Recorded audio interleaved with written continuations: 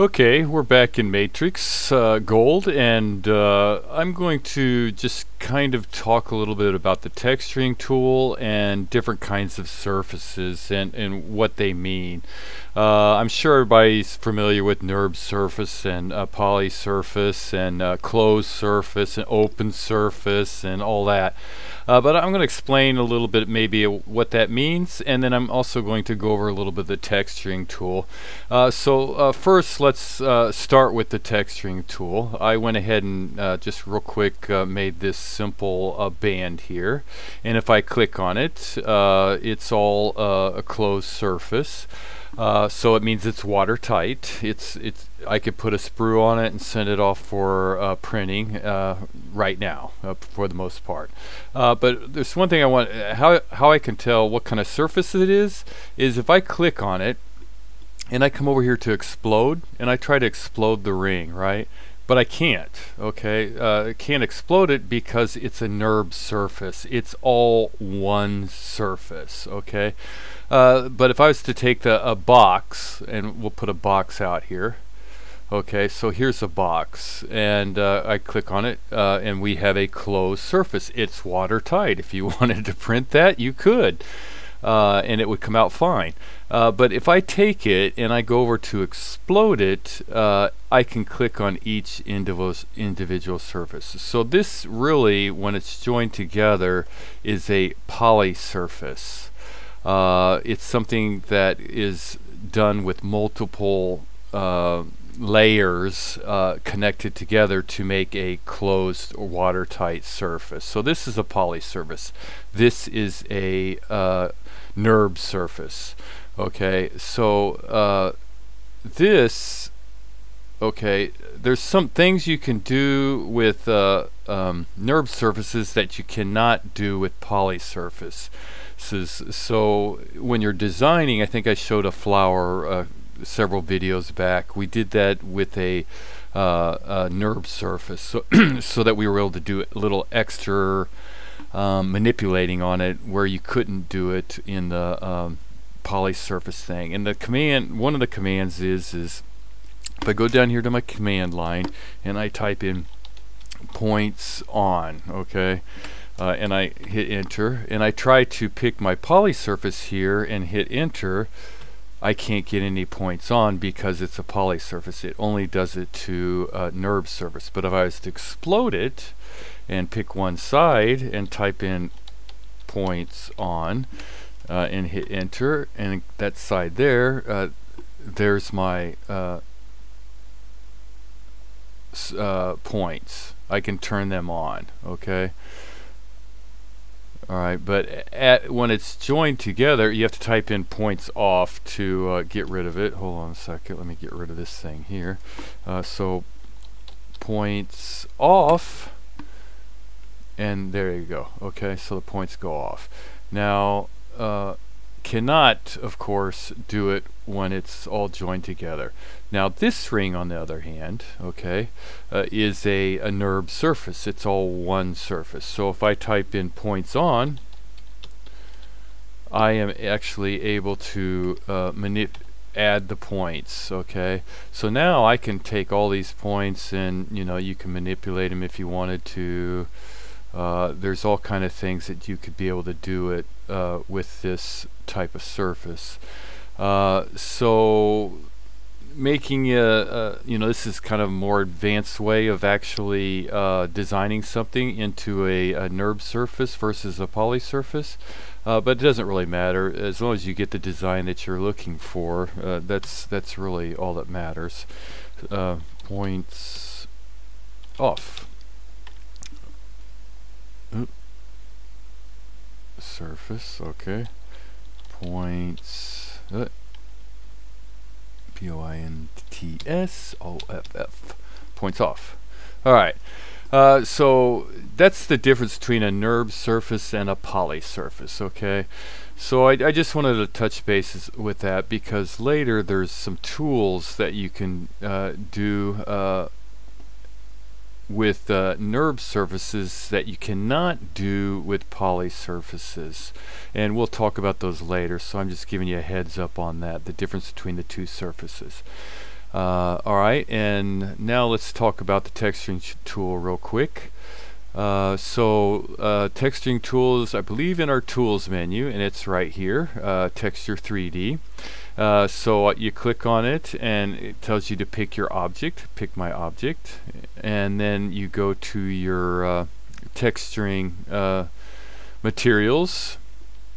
Now you notice they're all black and white, so that's later on we'll talk about that. So let's just pick a material. Let's just do something like this here. Okay, so I'll select that and turn this off. Okay, so it applied my material. Let's turn it to a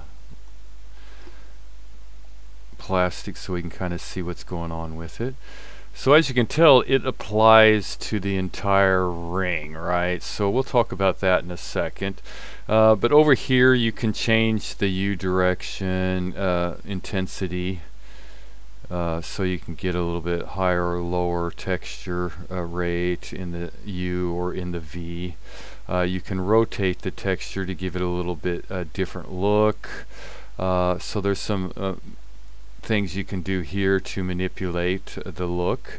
You can go to your advance. Now if you notice, the pictures were all black and white, so if you want to highlight more of the black, which, you know, depending on the item, it'll take away or add to according to whatever that picture was. So it's basically taking the black and kind of highlighting it a little bit more. Alright, and then the same thing with the whites. You can do the whites too. It'll change the intensity of what it's picking up on. You can reverse the colors, which will change it. A mesh resolution, you can make it a higher mesh resolution or a lower mesh resolution. It'll just take a little longer for it to flow up there for you. The resolution on high, low. If you want real quick speed, you can kind of really get it a little bit quicker. Well, that's mesh resolution. So depending on your computer's capacity, I guess, high, very high, you can change that around. You can change the mapping channel or the projection mode, what it kind of look, and that'll change the look of the item as well. Excuse me. So there's some other materials, ways to be able to manipulate the design, so you can kind of play around with those and get the best design you're looking for. But right now you can see it's going around my entire ring. It's a NURB surface, right? There's no set way, so I can't take away anything, right? So that I can make this a smooth surface. So we're just going to back out of that for a second. And since this is a NURB surface, I'm going to have to manipulate it somehow. Okay, so I'm going to go ahead into my tool solids menu, go to the very toward the end here. Where's it at? Edit surface. Oh, extract surface, and of course I can't extract a surface because it's all one surface, right? So back out of that. It's easiest way is to go into your curve menu, get an ISO curve, and it's already slapped it on there, and position it to where you kind of want it. I kind of want it down around here, and I'll go ahead and hit enter, and then I'm going to take this curve, go to my transform, and mirror it on the other side and make sure it went to the correct side. There we go. Turn off Y. So there it's mirrored, and hit enter. So they're both on the same side, or opposite sides, right? So now I can take my surface and split it with this curve here and this curve here, and hit enter. Okay, so now I have two different surfaces, right? So I have a surface over here and a surface here, and we'll take these two surfaces right here and just join those together. So we got those and this, two surfaces. Now if I go back to my texturing tools, go to texture, select my object, this object here, and we'll apply whatever we want. Let's go do something a little, well, let's take the same thing and select it and close it. There's my surface just on the outside, because you definitely don't want to chew up the customer's finger. Or maybe you do, I don't know. Oh, I just accepted that, so we didn't manipulate it, but we can go back and change it. So right away you can tell there's a lot of overhang here, right? Okay, so this is right here. If you take it's a mesh, right? And then we have a poly surface or a NURB surface there. So those aren't going to go. You're not going to be able to just put a sprue on it and print it or anything. You're going to have to do a mesh repair on it. But in order to do the mesh repair, it doesn't really like this stuff here hanging out. If I was to do the mesh repair now, it would come out with maybe mixed results. Yeah, we could try it. Let's go ahead and try it. Why not? Let's back out of that one there, and we'll go to our manufacturing. We'll go ahead and select the entire ring. We'll hit a mesh repair, and we'll give it a few seconds and see what it does. Okay. Looks like it came out. Let's click our mesh in here. Oh, I didn't join it. I didn't have to though. So let's pull this out, and we'll turn on. Yeah. Okay, but it didn't. Of course, it's just the outside. It didn't take our. Let's pull this one out. See what this one looks like. Oh well, not a very good well, that's kind of interesting. Yeah, so it really didn't work, right? Which I was kind of wondering if it would. Okay, so we'll go ahead and go back. We have the ring here. So what I should have probably done is take that surface and this surface. Okay, let's go back to where I can see everything. Alright, let's join that together.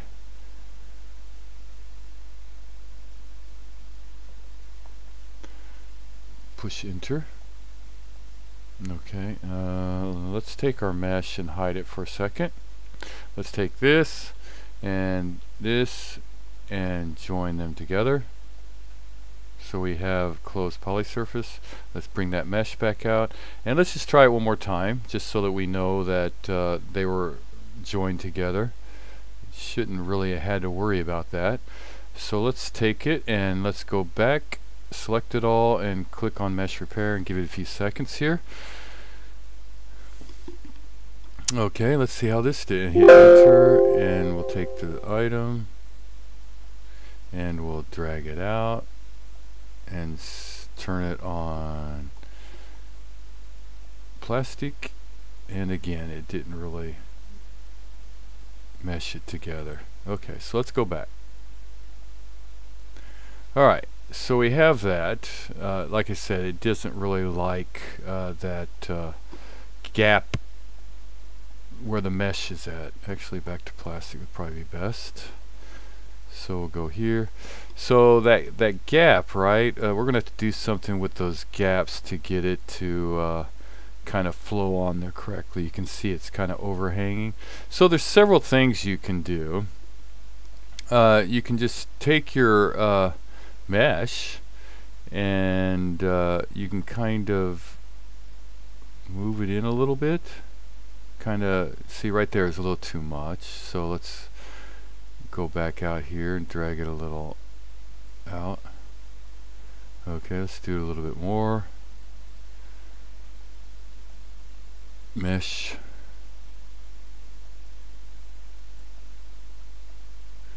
Okay, is it still sticking out? Yeah, okay, well, you can take your mesh. Computer's slow today. Alright, and kind of go to your right view, maybe that'll help, and drag it just so that it kind of covers it up a little bit. Almost there. You can also take your poly surface, which is probably a little easier to see, and drag it out just a smidgen. Let's take a look at that.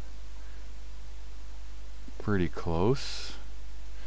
You can also go in here, pick your poly surface, and then go to tools, I think, no, transform, and go into your, where's that, bend command, right? No, taper, sorry. Taper command. Click on it. Alright. And then select this side right here. Alright, now if you look in your taper command over here, you actually you can enable second length. So now I am able to do it widthwise from the bottom, and I'm just going to take that and drag it out just a little bit over so I can kind of see where it's going there. Right? So it's you have a little bit more control over it, and let's go ahead and hit enter with that and see what it looks like. Kind of.